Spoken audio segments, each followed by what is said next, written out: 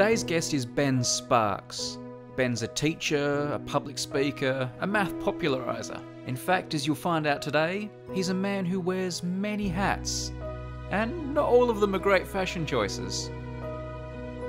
Hopefully, you might already know Ben from his Numberphile videos, which are always favourites with our viewers. They include amazing explanations of the Mandelbrot set, and an explanation of why the golden ratio is so irrational. But this interview starts with a topic I always find personally fascinating. Ben, really often I ask people about their childhood and their really early days. I'm really excited to ask you about this because if memory serves correctly, you are a twin. I am a twin. I'm fascinated by twinness. So am I, but then that's personal sort of experience or victimization, perhaps. What's that like being a twin? It's normal. I mean, this is the question everybody asks when they find something unusual, right? Particularly maybe twins, but it's completely normal for me. I don't know any other way, so it's very difficult for me to compare some sort of normal existence where I don't have someone who's genetically identical to me. But there are pros and cons, like many arrangements in this life. Yeah, it's an identical twin, is it? Identical twin, not fraternal. What's the opposite? Monozygotic, is that the technical word? One egg. Oh, okay. One egg which splits, which is the opposite of if a twins could come out if there were two eggs happen to be lurking around and they both get fertilized. Yeah. And that's just like siblings. That's non-identical twins. Yeah, I'm sure they share a special bond, but it's nothing like the annoyance that I can create to my twin brother. And vice versa. So yeah, we are genetically exactly the same. One sperm, one egg turned into two people. He's called Tim. And if people want to go and find him online, he's doing some awesome bits of music. So that's always fun to go and... All right, we'll link to whatever we need to so people can go and check him out. How did you know I was a twin, Brady? I'm sure you've just told me in conversation. I'm sure you've told me multiple times it's come up. Just, Clearly I'm bragging about it. Well, no, I think it's just come up. Were you close? Are you absolute best buds, or because some siblings are really close, some siblings are just acquaintances. Are you guys best buds? I think we are closer than most brothers and sisters, but we're also more annoyed by each other than most brothers and sisters, and brothers and sisters tend to annoy each other by default, but so we're really close in that we are very similar. But he lives up north and I live down south, so we don't see a lot of each other, but we quite often hang out online, but we don't actually chat about life a lot. We often just play games. I think we have both been surprised how similar we end up, particularly when we are separated, because we don't have the reaction response when we're in the same place. We tend to react off each other and diverge because we see what the other person's doing. When we're apart, we just settle into our normal genetic material, and it turns out that's identical. So what's an example of that? What's if you haven't seen him for a while, you catch up, what's something that will make you guys go, oh, oops. If we've both read a book recently, it will quite often end up, picking the same films or books just because we have the same interests from growing up, and we'll end up talking about that and realising we've done exactly the same sort of process about reading books in some order. Yeah. But then I think the most obvious effect is that within a few minutes, we have the potential to get seriously grumpy with each other because So I see Tim basically being a bit of an arse, stop. Yeah. And he's being really annoying, and then I suddenly have this realisation, this bombshell of that's exactly what I do. Yeah. And so you have this horrible mirror. It's a very sobering thing. It's probably a good thing, but it is suddenly he's being annoying and I'm annoyed by it, but that's exactly what I do.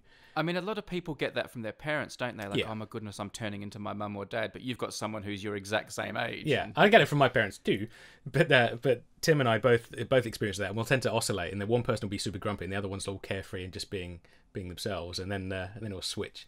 Depending on who's drunk the most beer first, probably. Do you look alike? Yeah, a lot of people judge if they want to go and find photos. He's a little bit, slimmer and more handsome than I am.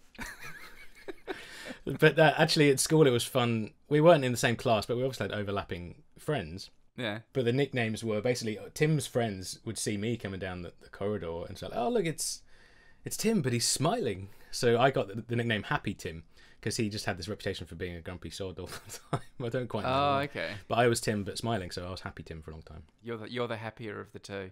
I don't think it's true, but certainly that's how these these stereotypes start somehow and then exist as a joke for a long time. I'm not going to be able to continue podcasting until I see a picture, so hang on, let me have a look. Where do I find him? What's his website or something? Or... There's an American guitar player who Tim is very frustrated about because he's brilliant, and it's not my brother. There's also and he's the one I'm getting lots of pictures of. Well, there's also a water engineer, and he did a degree in sort of environmental engineering. So Tim's been overlapped by 2 other Tim Sparks. I found the video. Your own idea. He's wearing a ridiculous hat. It's a ridiculous hat. But that's a bit weird. It's not he me. Looks just like you. Yeah, the whole. Unless that is you. You're not in the video, are you? Not to my knowledge, but you know, I look at it and can't tell. You know, oh, there's wow, a giveaway in that he's playing amazing. guitar quite well. He's a much better musician in terms of practice. Oh, Ben, you freaked me out.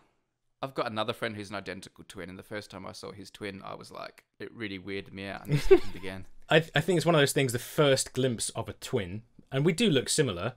The first glimpse is weird, and then within 10 minutes, you'll be noticing, how could I have even confused these two, particularly visually, and our mannerisms will be the same, and our voices will almost certainly be more identical than you expect. But after 10 minutes of like just hanging out, you realise he's an arse and I'm not, and that's yeah. You're happy. You're happy, Tim. Happy Ben. Well, anyway, this has been it's been great on the podcast to find out about Tim Sparks. We'll be back next week with.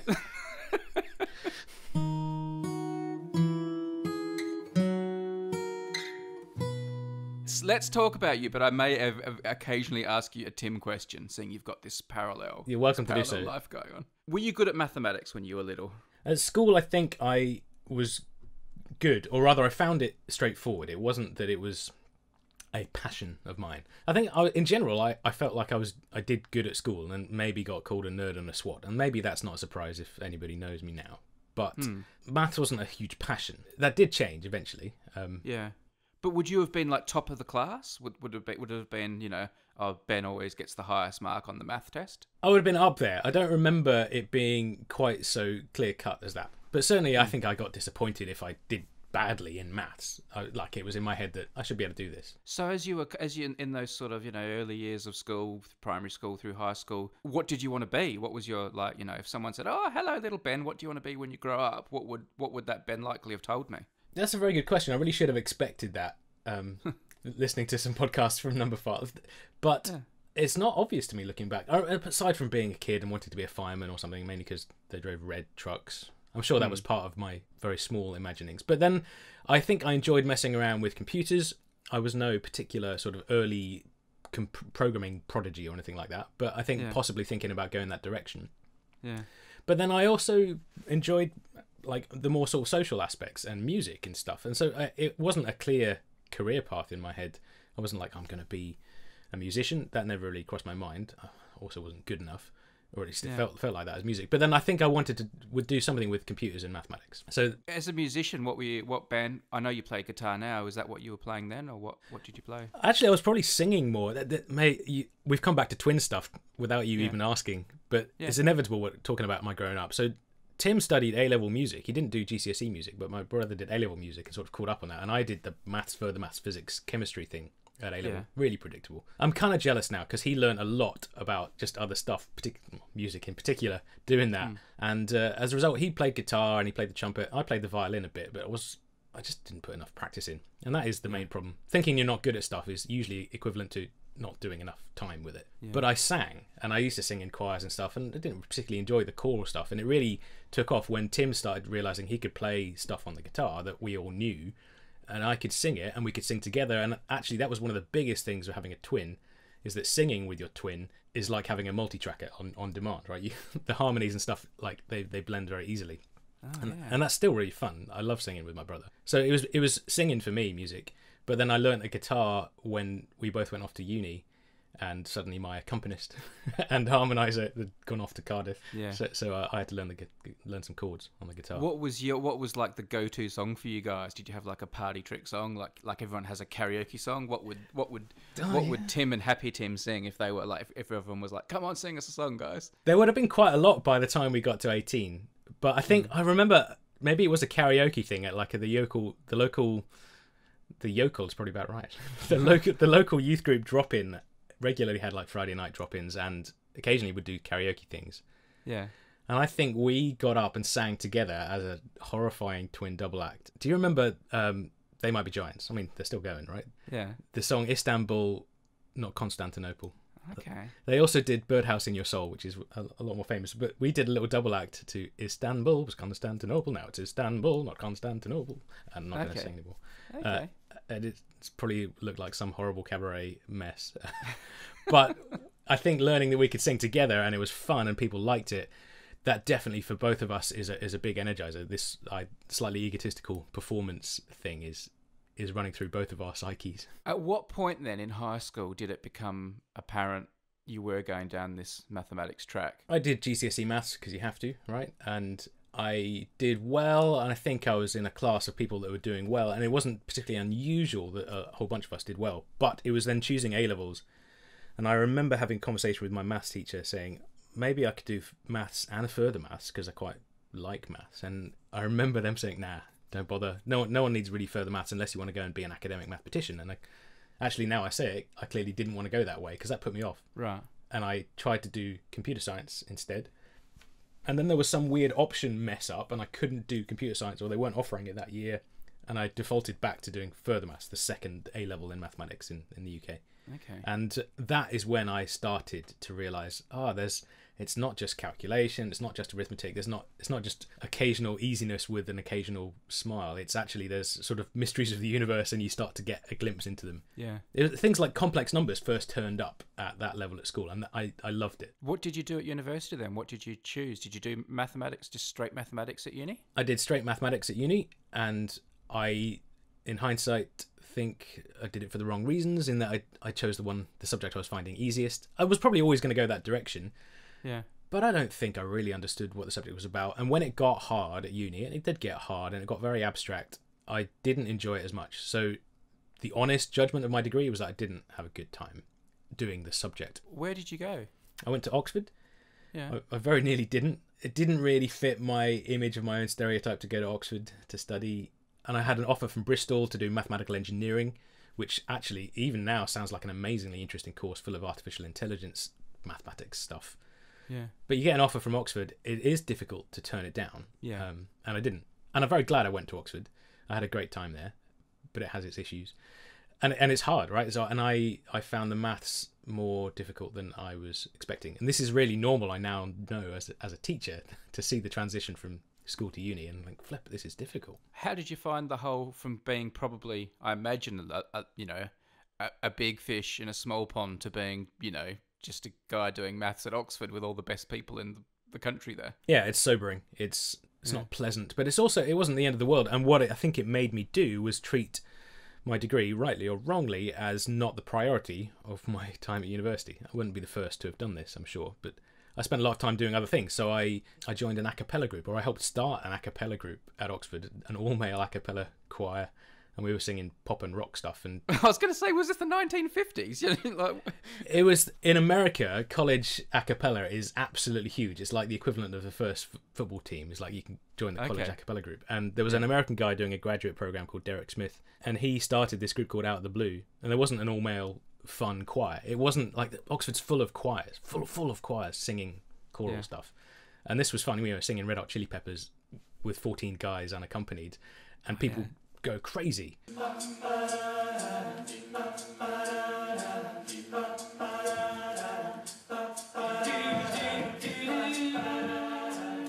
Because it was kind of new in the UK. There aren't many a cappella groups. There's still not as many as America. But it just took off, and we went around the world several times. I sang for Bill Clinton and things. Don't let me be the last to know. Don't let me be the last to know. It ended up being that was what I spent a lot of my time focusing on during uni, was music, socialising. I was really into the church group I was part of as well. So there was a lot of other things competing for my maths time. Yeah. And I remember my tutor asking me, like, is maths your priority at the moment? And I was like, nah. And he brought this up at the end of the course after we'd all finished and I passed. He was like, I remember you telling me maths wasn't really your priority at the moment. And he told me how horrified he was. And then I think he appreciated by the end that there was no point in pretending. Yeah. But we both, he he prevailed on me to do some maths sometime, and I managed to do it alongside some music, and that was good. It just sounds like you had a good work-life balance to me. I think that the nature or the notion of a good work-life balance does not exist in Oxford. Right. So it was very imbalanced in that everything was mental. You get 8 weeks to be at uni, and then you're off. Like, that's a term. So you're at uni for less than half the year, paying your fees. Yeah. And everything is crammed into those crazy 8 weeks. It's a very strange environment. There's 4 lots of 8 weeks. 3 lots of 8 weeks. 3 lots of 8 weeks? Yeah, they're 3 terms. I didn't know that. Yeah, it's crazy. That's not a lot of time. And all your studies and sort of extracurricular studies are happening in that time. And then you sort of go home, and I had to go back to my parents' house in Dorset. And that's fine, but everyone else was still at uni. All my mates had gone off to other places. My brother was at Cardiff, and they wouldn't come home at all because they had rented, a proper flat, and I was living in some crazy 14th century college room that they rent out to conferences, so I had to come home. Huh. Oxford's messed up, but sometimes in a good way. Just quickly, Bill Clinton? His daughter was at Oxford at the same time as me. Yeah. So this is Chelsea. Yeah, Chelsea was. I think she was at New College, or at least she had. There was a connection with one of the guys in the group who was an American Rhodes Scholar, I think. Yeah. And I remember one rehearsal for Out of the Blue. Wes, who was this guy, he had sort of second-hand connection with Chelsea. He turned up late to rehearsal, and that was really it was almost run militarily. It's like, you don't turn up late, or you get a face full of our president of the group. So Wes turned up late and on his phone, and then he got off the phone. Everyone was expecting him to get yelled at, and he was about to. And then he's like, "No, just listen. They're coming." And we're like, "Who's coming?" "They're coming." And it turns out Bill was visiting Chelsea, and Chelsea had told Bill about this group, this Out of the Blue group that we were part of, and he just said, "Oh, let's just go and see what they're up to." So Wes had arranged for them to come and visit us during rehearsal, like 9 o'clock at night. So we all trooped out to this place in New College, which is fantastically one of the oldest colleges in Oxford, into these dark cloisters around the back, and it was all sort of mysterious. And Bill and Chelsea were there with a bunch of security guards, and they said, "No, sing us a song."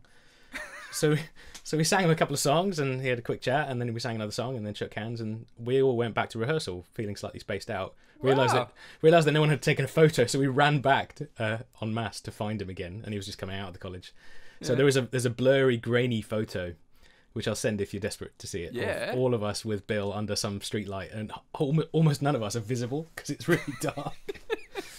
It's quite atmospheric. That's awesome. Do you remember what you sang? Probably some cheap barbershop. Yeah.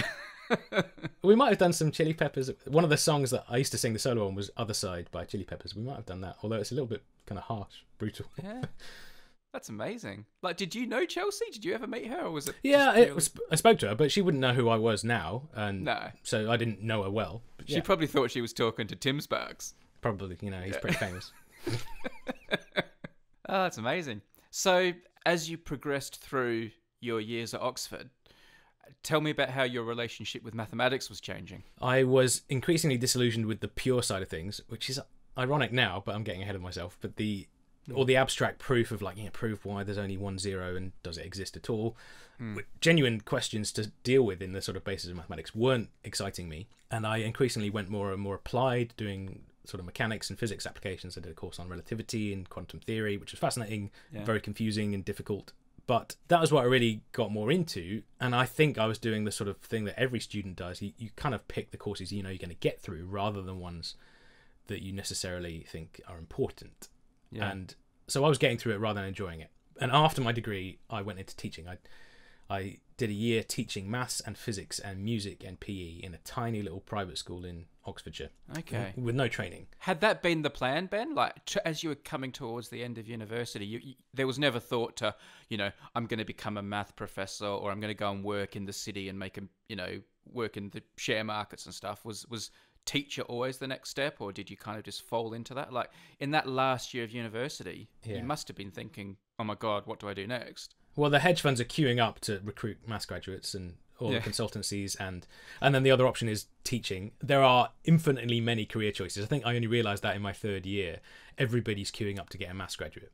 And that makes it harder sometimes to figure out what you want to do. And I think I'd always had teaching in the back of my mind. What was more clear is I didn't want to go into the city and do finance stuff. Right. You certainly could do, and a lot of people said, I don't want to do it, but I'll go and do it for 5 years, earn my millions or whatever, and come out. And I wasn't ready to do that. But someone offered me a job in this tiny private school, which I could take without doing any training because it's a private school.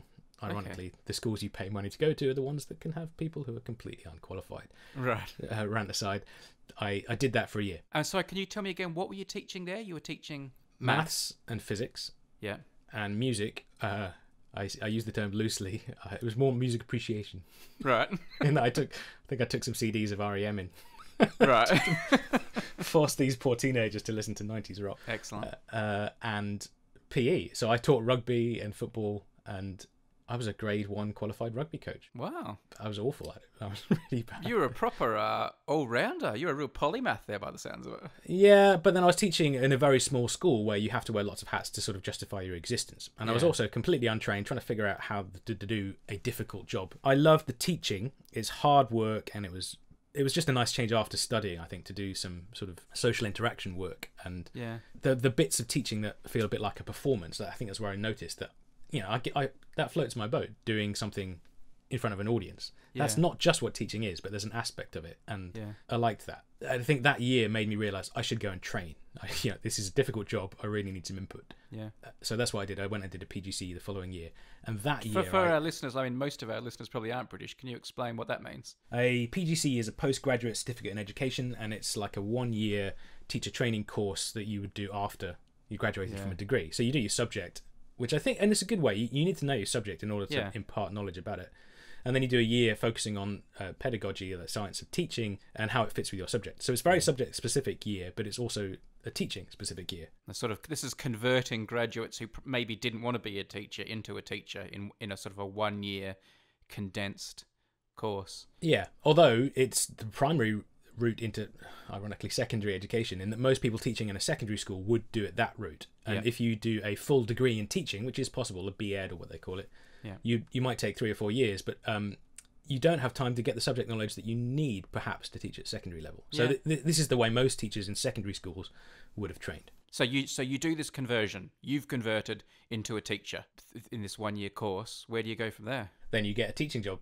I think what that year showed me, though, and I credit my tutors who were amazing, it was that mathematics wasn't what I'd got used to at Oxford, which was just a problem sheet after a problem sheet of difficult questions that I couldn't quite see the point.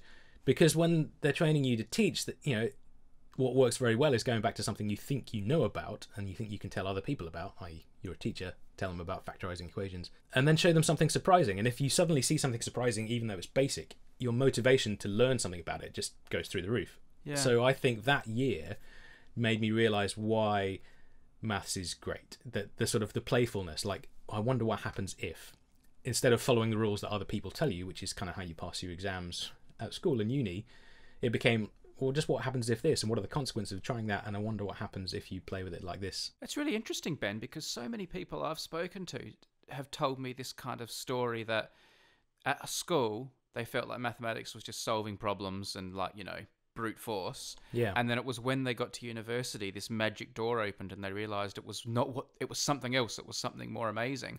But it sounds like your university experience was almost just more problem solving and worksheets and tests and things. And it wasn't until after university you got this new insight that switched you. I think that's true for me. It doesn't mean the door wasn't there for me.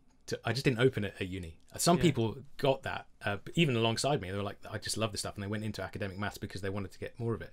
And I didn't go through the door, maybe. Your metaphor is like that door is there, and it's even there at school. But maybe having the teacher to point out, like, that through that door lies playful, adventurous maths. And through this door is you're going to get an A because you do what you're told. And you can go both directions at once, but I didn't notice the tinkering aspect of it, the ask your own questions aspect of maths, until I trained as a teacher.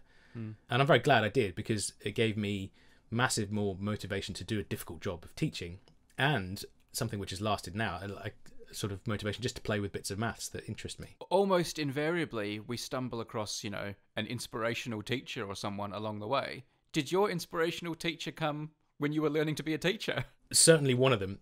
I mean, every story about anyone who's successful in some bits of their life will probably credit someone who inspires them, but there were teachers at school who taught me well and weren't afraid to show me cool things. Yeah. Dr. Noble, Mr. Turner, my A-level maths teachers.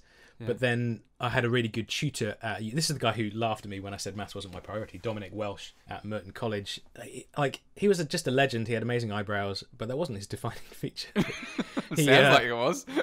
Expert in combinatorics and knot theory and probability, but also like had been around. Like, he knew Professor Tolkien, you know, the guy that wrote the book, the Lord of the Rings book. So at Merton College, which is where Tolkien was as a professor, Dominic Welsh had been there briefly, overlapping with him. And, you know, things like that were just great. I feel lucky to have gone to places where that sort of thing happened. But he was also a great tutor and a very human tutor. And he bucked the trend, which was around me at Oxford, of this super academic pressure. Dominic was, you know, trying to make me work and do a decent degree, but also would chat about normal stuff and engage with me as a human being, and I am very grateful to him for that. Yeah. And then during my PGCE, Anne Watson, who I'm still in touch with now in the maths education, and she's recently joined Twitter and puts her opinions out there.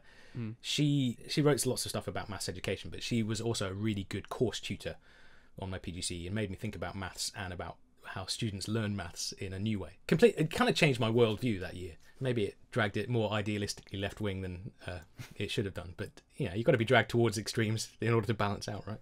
I feel like just for the sort of the sake of the thread of the podcast, we should quickly touch base with your grumpy twin and find out what he's up to at the moment. Tim had gone to Cardiff. He'd gone to Cardiff and studied what?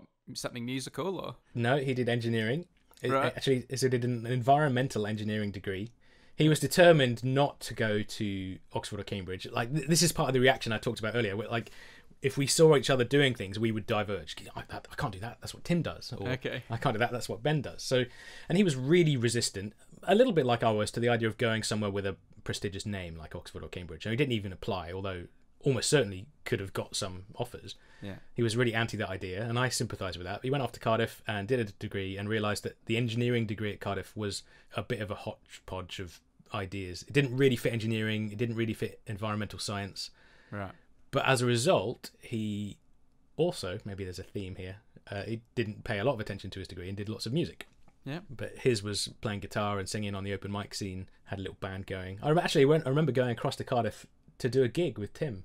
I think we called ourselves, there were two other guys, we had a band called Short Straw, which isn't a great name, but it's not terrible. It was slightly ruined by the fact that on our gig, I sort of decided I was going to wear a hat, and I had a sort of floppy fedora, which I'd come back from America with once. On stage, I think it just looked a little bit like a farmer's hat. Right. And then combined with Short Straw, and like everyone was like, these are a bunch of sort of Dorset yokels trying to sing. So he did music stuff and ended up... Short Straw didn't take off, though. They've retired now. Not for want of talent, but just want of appreciation. Right. Want of a decent hat. That's what it was, yeah. Tim did engineering, though, and as a result of not enjoying his course, decided not to do the fourth year, which is quite common on engineering degrees, and stopped. At which point they were like, oh, well, do you want to carry on anyway and do a PhD? I think they were interested in keeping him in there because he was probably doing well. He just didn't really enjoy it. Anyway, he decided to carry on because they were going to pay him to do a PhD, a graduate study thing. Yeah.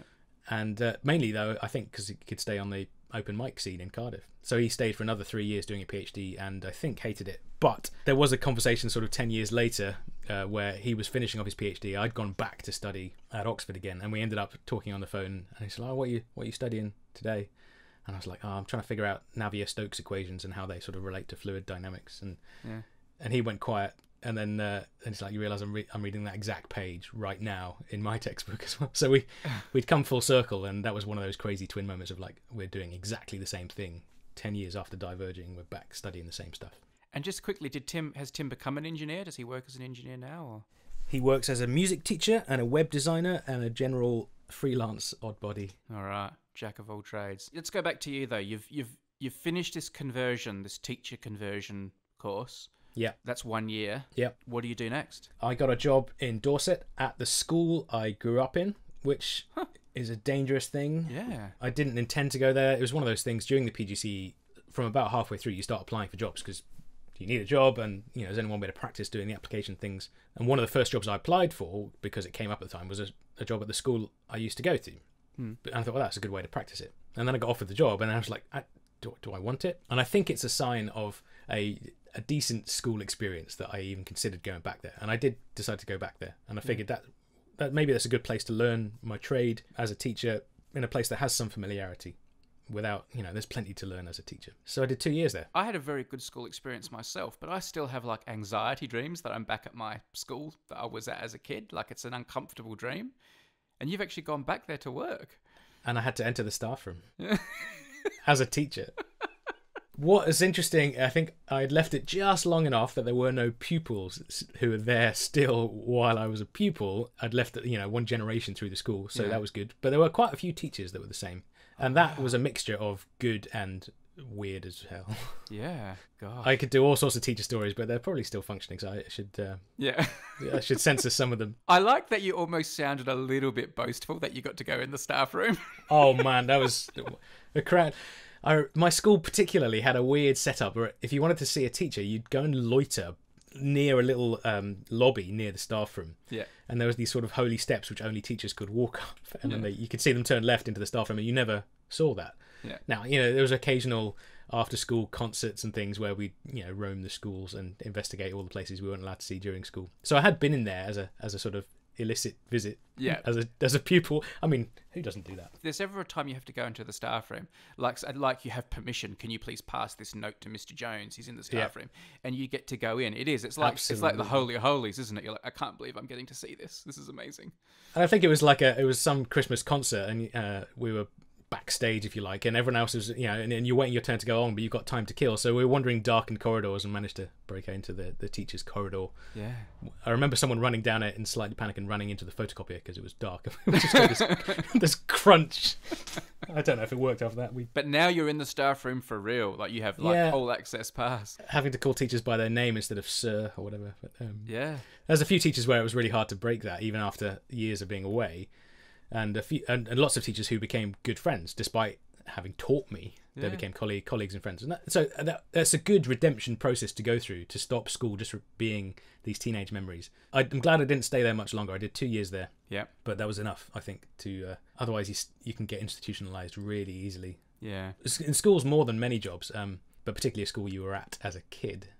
You get so used to that way of working. What took you away from the school? I remember the headmaster, even when I got the job, saying, look, if you're still here in 2 years, I'm going to be putting job applications in your pigeonhole. I don't think he was being nasty. Yeah. I think he realised that early career, you should move on. And so I took that advice. But I think having done my PGCE and 2 years of teaching, I began to realise that I really loved maths, like more so than I had when I was doing my degree. That was the change, like you said. It happened after my degree. So I decided to go back and study if I could, while I still kind of recognised that I loved it. Right. So I applied for a master's course back at Oxford, mathematical modelling and scientific computing, a very applied maths course. But crucially, you could apply for funding, right? So you could ask someone to pay you to go and study. I like the sound of that. Yeah. So I did that for a year, and it was really hard. Actually, that was really interesting for me as a mathematician. I remembered what it felt like to do uni maths again. Yeah. And after a break, you get really rusty. School maths is one thing, but university level maths, I was working alongside lots of recent graduates who'd just done their degree and carrying straight on, and I was out of my depth. Yeah. And I remember going into lectures and getting angry, just really boiling rage inside. And I think at the time I was thinking, these people can't teach. I know about teaching. I'm a teacher, and this lecturer is just droning on in a monotone. So because you've done those few years teaching, you're actually starting to look at your lecturers through a different prism now. Yes, although I don't think that was really what's going on. That's true. University teachers aren't necessarily employed to be good teachers. They're employed to research, and teaching comes as a secondary. Some of them are amazing teachers, and some of them are not. Yeah. I don't think many people would disagree with that. Yeah. But I recognised eventually, after I came out of those lectures and calmed down a bit, that the anger is quite often a result of not understanding. Yeah. If you're used to understanding something, or you want to understand something, and someone's not making it clear, it's a really normal reaction to get quite irate about it. And then there was this bombshell moment of realising that's how my students have felt over the last 3 years of teaching. If they don't get something, it's not a surprise that some of them kick off. And it's not necessarily behavior issues, but learning is hard work and frustrating work. And so it was a good reminder of what it feels like to learn difficult things. And that has always stayed with me, I think. And every once in a while, learning is something difficult yourself and remembering the emotional reaction to it is pretty useful as a teacher and as a speaker and communicator. It must help you when you're making a Numberphile video with me and you see that confused look on my face. Oh, does it ever leave your face? So 1 year at Oxford, is that right? Doing this masters? Yeah. So and this was the third visit to Oxford. So I'd done my 3-year degree. Yeah. I taught for a year, went back and did a PGCE at Oxford, in fact, although it felt very different. Okay. And then 2 years away teaching, and then back for this master's year, and finished that year in mid-September. It was a full year instead of a sort of an academic year. I had to do a thesis and things, and so it was too late to start teaching again, which was kind of a relief actually, because it meant I had a sort of almost sanctioned gap, and I hadn't had a gap year at any point in my life, so I decided to go travelling for the rest of that year with a guitar. Went off around the world. Yeah, I literally did a round the world circuit, carrying a little busking guitar with me. And what you would busk, just go and earn money by playing in the streets, would you? Yeah, I mean, I didn't earn a lot of money. Yeah. I didn't cover my costs. I offset my costs. Okay. Did you have the hat with you? No. Although the hat had become a bit of a thing, it was just one of those, like, it was a bit of extra unnecessary baggage to carry on a round the world trip when, you know, baggage is at a premium. So I'd already decided to buy a small busking guitar that was carrying with me all the time, and the hat couldn't fit. But metaphorically, the hat was out on the street every time I stopped and put my guitar case down. I was thinking, it really should have been the hat. Should have had the hat. The hat could have made the difference. Where did you go on the travels? Like, you know, you don't have to give me the full itinerary, but what kind of parts of the world did you find yourself in? Well, I did an English-speaking circuit, but, you know, so I started in San Francisco, worked up the West Coast to Vancouver, into Canada, New Zealand for 2 months, actually. I spent a long time in New Zealand, a month in Australia, and then Singapore and South Africa, and then home. Did you go to Adelaide? I did not. Oh, really. Rundle Mall's a great place for busking. You would have covered your costs if you'd gone there. Melbourne was pretty good as well. Yeah. Melbourne's a good place to busking. I had some good. I've still never been to Adelaide. One of these times, if we overlap in Australia, you have to show me around Adelaide. All right. Yeah, you do have to go there. So during these busking, you know, your travelling busking period. Yeah. Does mathematics play any role in your life whatsoever at this point, or is this it's just parked for now? Now you're just like seeing the world and it's about the music. Yeah, it only plays a part in my chat-up lines to people I meet. Right. Mathematician, right, yeah. Well, I'm not completely kidding. It did function. It becomes a topic of conversation rather than my job. And I was focusing more on music. I guess when you're busking in the street asking for coins, you really need to do something to get your cred up a bit. Possibly. Yeah. I mean, busking mathematicians don't have as easy a time as singing a Crowded House song in Australia. Yeah. I remember I travelled all the way around the world with my bag all the time with a little headset, a microphone headset, in case I needed to log back in to do some online teaching, which was another bit of income. I used to do some online teaching and some teacher training on the side. And so occasionally I think I did 2 sessions while I was travelling. I logged in from Australia or something to do an online session back in the UK. Yeah. Keep my hand in. Bit of tutoring up from the road. Nice.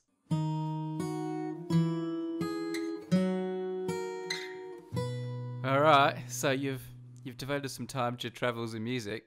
You've got to end this bohemian lifestyle at some point. What happens? Really? Do I have to? Well, I don't know. Maybe you don't. What happens next? I did about 5 months travelling. Yeah. So I hadn't figured out what I wanted to do. I'd obviously done some teaching, I'd done some studying, and I'd done some travelling. And it's like, what do I do when I have to sort of settle a bit? I didn't really want to go back into full-time teaching because I'd started doing some other projects on the side. That year, I'd set myself up as a sole trader. I declared myself as a self-employed person in order to take some jobs like tutoring and the occasional talk, which I'd started doing even while I was teaching still. Someone said, oh, can you come and do a talk to this event with like 100 teenagers? That was the first time I started doing talks, and I was aware that I enjoyed that. It kind of ticked all my performance mixed with education sort of leanings. And I'd begun to wonder if I could make that a job. It turns out I couldn't, but the process of declaring myself as a self-employed sole trader in order to have a sort of legitimate way to take those opportunities if they turned up was helpful. So I spent the rest of that year tutoring, one-on-one GCSE A-level tutoring, and marking exams, which is extremely difficult and very sobering to realise some poor human has to mark every script that students write. And that's a really good insight into how to teach people to pass exams. In the end, the examiner's a human being who's bored out of their brain, and if you make life hard for them by writing illegibly or something, it ain't gonna help. Those sort of realizations only come when you mark the things. Yeah. But did you take marking exams then as like, is it a really big responsibility to you, or do you become blasé about it? Like, I'm fascinated to see behind that curtain. Yeah, that was a curtain I hadn't seen behind even as a teacher. So you're preparing all these kids, and then so I had this year of doing bits and pieces, and right, this is a good way to keep my hand in. And I remember I asked Edexcel, one of the exam boards. So like I can mark some core maths, some sort of basic A-level maths, and they're like, it's fine, we've got enough markers for that. Why don't you do some advanced statistics? I was like, okay, yeah, whatever. And then realised that I hadn't ever actually studied some of the things that I was having to mark. So things like hypothesis tests, which absolutely fundamentally brilliant and important part of mathematics, actually, I'd never studied, despite having done an A-level in maths and further maths and a degree in maths. I'd kind of dodged all those bits because I didn't enjoy it. Yeah. And there's a stereotype about people not enjoying stats. I think that's wrong. It's desperately important. It can be frustrating, but I had to learn it from scratch before I could mark the thing. Yeah. So it was a mixture. I was kind of a bit blasé, and I don't think I was the most qualified to mark it, but I could learn it, and I knew I could learn it in time to be good enough to mark the thing.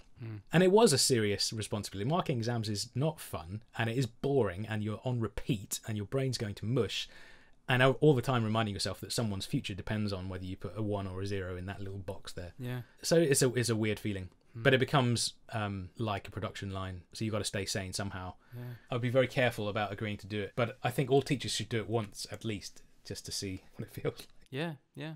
So what happens now? That year of travelling with tutoring and examining made me realise that, you know, I liked this sort of slightly smorgasbord employment thing, but it wasn't very stable. Yeah. And so sooner after I came back, I'm going off into story mode, but as long as you're happy with it. Well, I came back and I had long hair, a big ponytail and big beard, and was used to sort of swanning around South Africa rather than England. This was probably now March of that year, and someone was organising a maths event with lots of speakers coming and sort of 300 kids, year 10 or 11 or 12 kids. Joe, who was organising it, asked me, do you come along and support and just, you know, see what's going on? And I turned up ready to do a bit of sort of magic trick stuff in the intervals, just because that was fun. And one of the speakers got stuck in snow. There was a weird snowfall that year, and he was coming from up north and he couldn't make it. So we had this hour-long slot with a speaker, and it was 10 minutes to go, and he wasn't there. And Joe was like, what? We need to put someone up on stage. And I was like, well, I can go and fill some time. And I had a USB stick. It was at the time when nothing was in the cloud back then.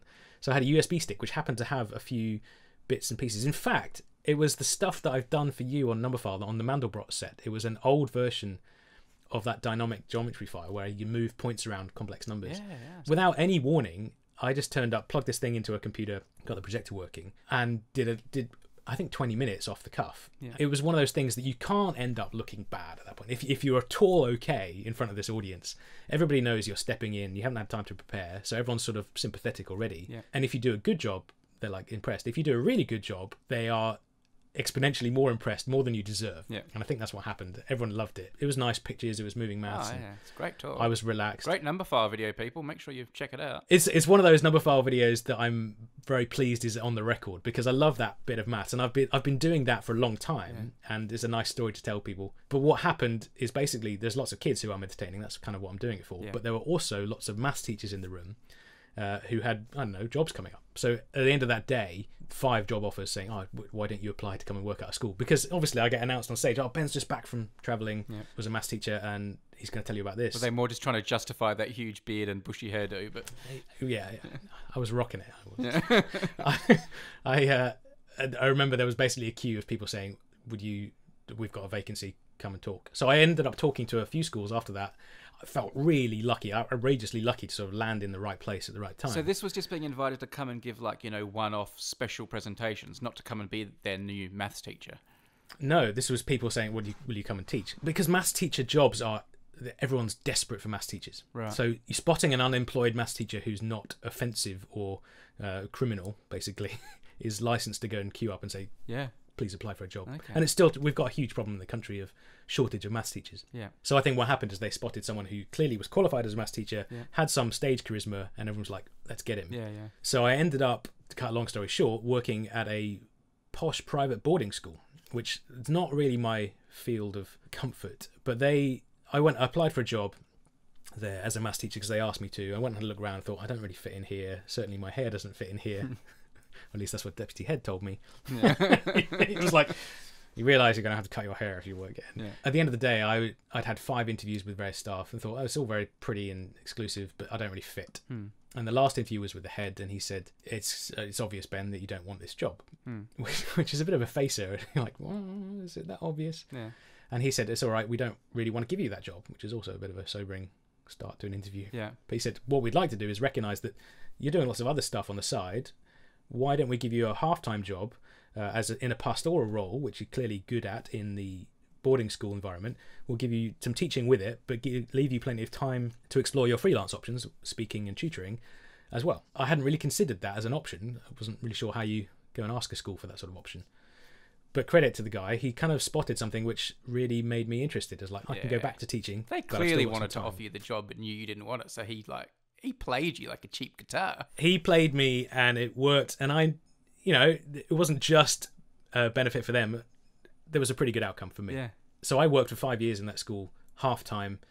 But then working half time in a boarding school is a bit of a joke. Yeah. I lived there, and for 3 of those years, I lived in a boarding house and was as close to a father figure for some of those kids as they had during term time, and that's worrying for all concerned. Yeah. We're almost up to date, because I did 5 years of that and developed my freelance work on the side and was increasingly doing maths talks and other bits of freelance business. I really enjoy the flexibility of having a bit of my life which is under my control as a freelancer. And so after 5 years, it was probably time to move on, and I had been working with the Advanced Maths Support Program, they used to be called the FMSP, they're now the AMSP.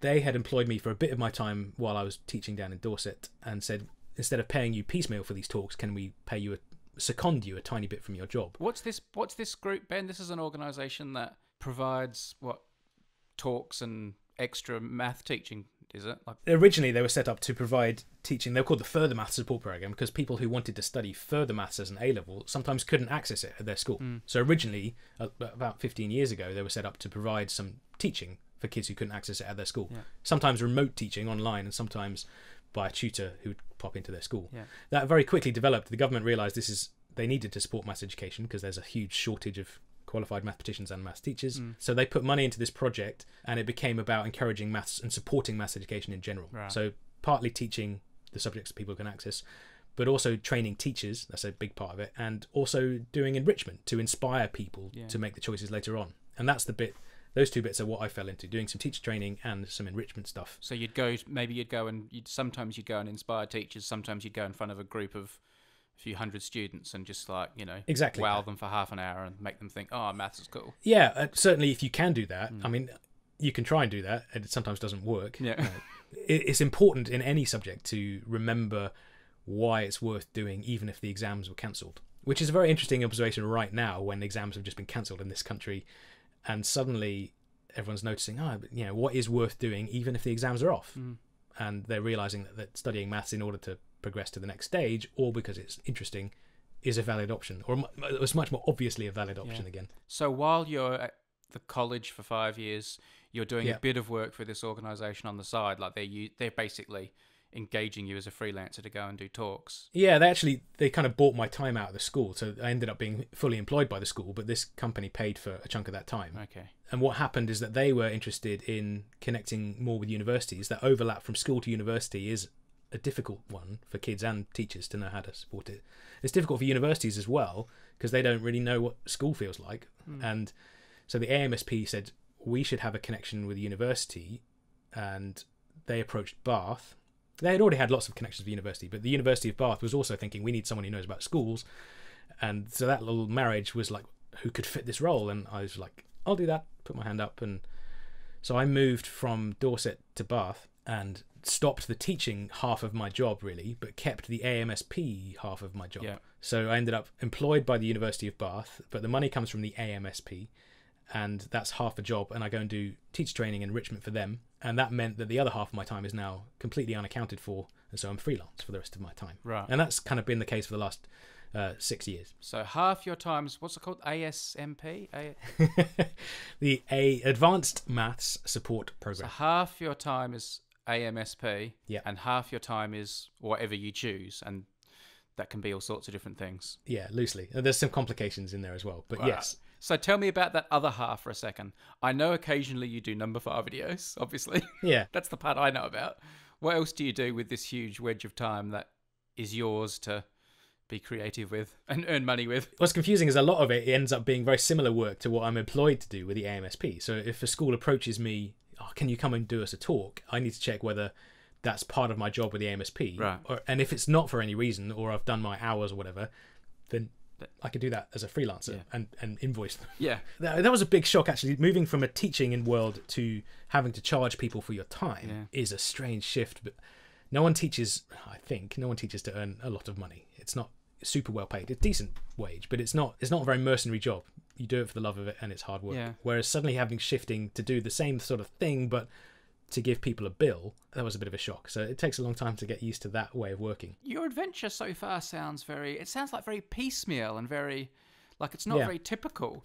Have you been are you satisfied with it? Like, has it made you happy? Has it been what you expected? Has it been, like, how do you feel about it when you tell the story of it now like this? It is nice to reflect on it. I think everyone reflecting on their stories has sort of weird moments of like, did I follow the right path? But I don't feel dissatisfied. I certainly appreciate the flexibility that my job has now. You have to sacrifice something in terms of stability for that. It's interesting though, you set this up nicely. Talking about Tim earlier on has made me realise that the parallels are interesting now, because my brother is doing a very piecemeal job. He's doing sort of 4 or 5 different bits that he can flip between, and some of them are freelance and some of them are employed. And that's very similar to my, what do they call it, a portfolio career. But what it gives us both is flexibility, and we're clearly drawn to that.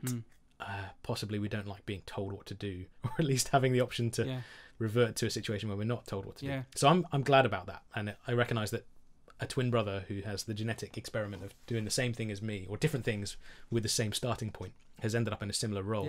So maybe we're always going to go that way. I guess your main job now then, when you really boil it down, is getting up in front of a group of people and talking to them about mathematics. Talking maths in public. Talking maths in public, yeah. Which I'm using that phrase as an acronym sort of deliberately in my head with capital letters. And you know about this because there was a group of us who organised a sort of company. We're now a charity actually called Talking Maths in Public, and we're running a sort of conference every couple of years for people who do this slightly weird niche job, which is stand up in front of people and talk about maths. It's not different really from a teaching job in that it has that educational aspect, but it has a much more of a performance side to it. Maybe that's why I'm happy doing it, because I love that slightly egotistical performance thing. And maybe I say it like it's a bad thing, but even when I'm doing music, I really enjoy, and all performers do, I think, the feeling of doing something well and seeing other people having a good time because of it. That's very obvious in music. If you get it right at a gig and you sing a song or something and you just see people enjoying themselves, that's a huge payback, which is why musicians do it, not for a lot of money perhaps, but performing a mathematics talk can give me the same sort of rush. And occasionally I will play music in a mathematics talk, but only if I can shoehorn it in. I know there's a million ways to answer this question, and you could do a whole course on the answer to this question, so please don't. But what do you think the secret is to successfully talking maths in public? Like, if you were going to just cherry pick 1 or 2 little nuggets for people who might be listening who are math teachers or are just curious about what makes people good at it. Can you think of like a little piece of advice or something that you think works that not everyone necessarily thinks of? I mean, the stereotype of maths being hard and sort of academic is something you can't ignore. So if you play into that too much and blind people with science, it's going to absolutely not help you. So I guess my one obvious go-to advice, which I have to tell myself regularly, is motivation. If you can find a way to motivate people to learn further, a lot of the work is done. And that might be showing them something surprising, showing them something interesting or pretty or cool or curious. And then you've got sort of the fuel which is necessary to go and study the detail. Why is that fuel? Just because if something fascinates you, you just naturally want to know more about how it was built, sort of thing? Yeah, I don't think any human does anything without some sort of motivation. And it can be the carrot and the stick business. It can be someone threatening you, like, if you don't do this, you won't have enough money, or if you don't do this, I'm going to threaten you, or do this because the carrot is dangled in front of you and you're like, I want that. So I guess nobody would like to think that people only do stuff because you threaten them to. That seems like a inefficient way of doing something. And if you can show them the carrot dangling and say, that pretty picture, like take the Mandelbrot set, like, look at that, what is that and why does it happen, is a lot of fuel for studying some difficult concepts. There are only certain people that will be motivated by that though, won't there? Like if you that's true, yeah. Like if you show someone the Mandelbrot set, I think there's a certain subset of people that will go, that's beautiful and fascinating, I want to know more. But I can think of a lot of people in my life who would look at that and just like, they'd go, what a mess. People's tastes are different, right? And I think as a teacher particularly, that's in a classroom of people, you've got 30 kids and they all have different tastes and leanings. But if you don't show them a range of things, then the chance that some of them get turned on by that little image or something will be lost. I mean, I'm not claiming that everybody will get a massive rush out of everything I show everyone. And it's like music. Everyone has different tastes. You go to a gig and some people love it and some people are like, meh.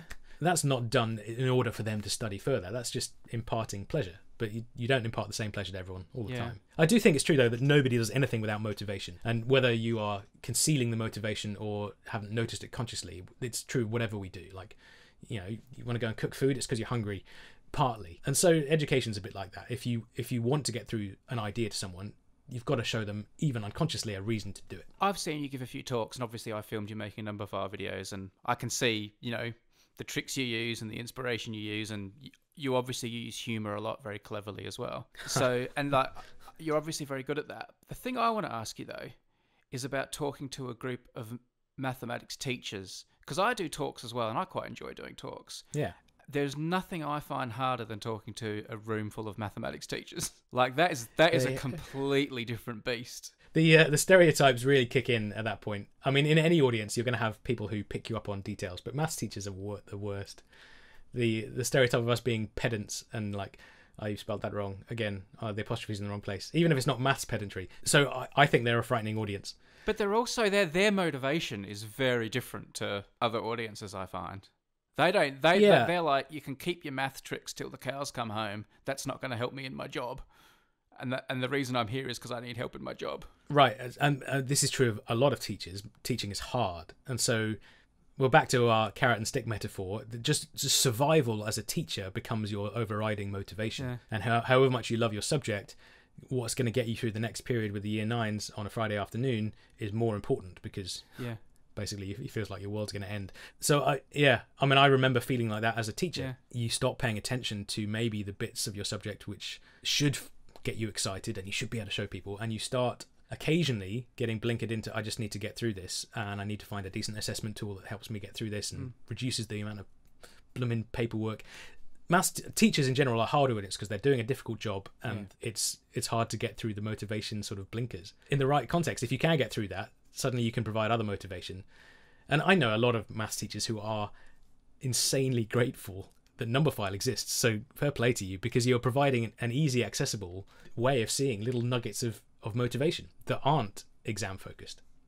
And that's a really good thing. What do you want to be doing next then? You seem to have this be tumbling from one thing to the next. Like, have you got like this end game or grand thing, or you really happy? Is what you're doing now good for now? No, any suggestions? Well, I don't know. I think you could always do more Numberphile videos. I'm totally in favour of that. I'd like to do that. I am happier now. I feel a bit guilty that I'm not teaching in a classroom, but I feel like someone has to do these bits that are slightly outside the classroom, and I'm really glad to be in this situation now. I don't know how long it will last, and freelance work is always a bit like, how long is this little niche gonna actually employ me? But I feel like there are a lot of options and things will change, I have no doubt, in the future. Even during, I mean, we're recording this in sort of lockdown state, and so everyone's been stuck at home a lot longer. But I've, as a result, dug out an old MIDI piano and recording studio bits set up, and I'm trying to like maybe resurrect a bit more music,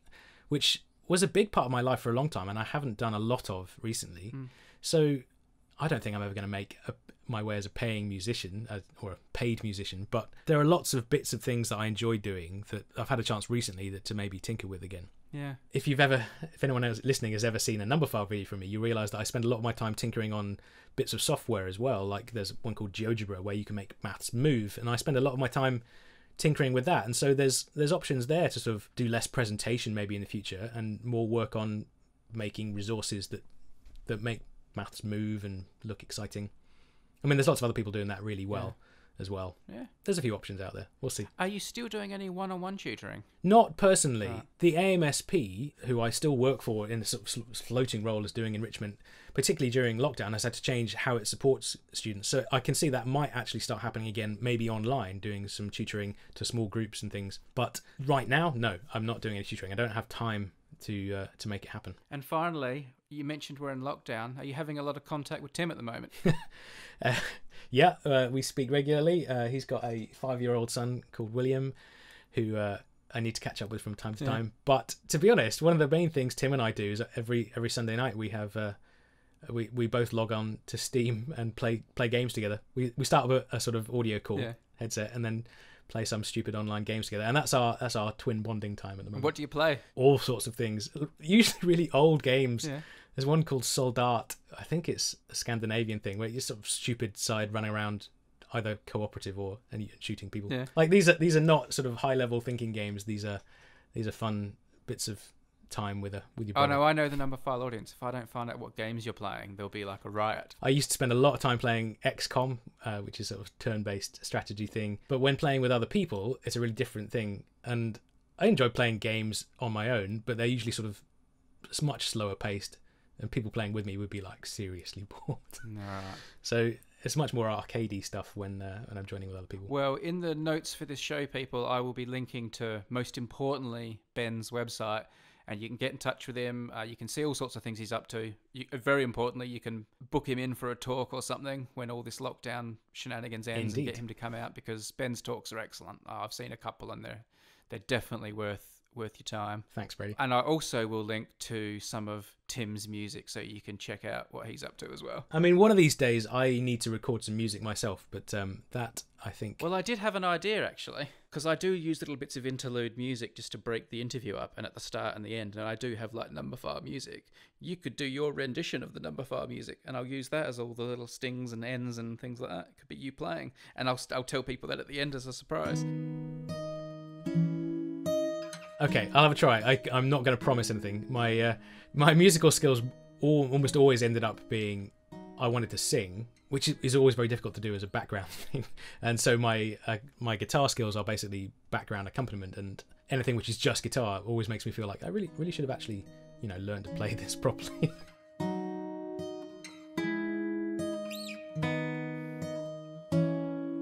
So as Ben plays us out on the guitar, my thanks to him and to his twin Tim, who was unwittingly dragged into this episode. There are links to everything we discussed today, and Ben's website, of course, in the video description. I'll also link to Ben's Numberphile videos. Numberphile is supported by the Mathematical Sciences Research Institute in Berkeley, California. It's also made possible by support from people like you, listeners and viewers, via small contributions on Patreon. If you'd like to help us out, it really makes a difference. Even like $1 a month goes a long way. Go to patreon.com/Numberphile.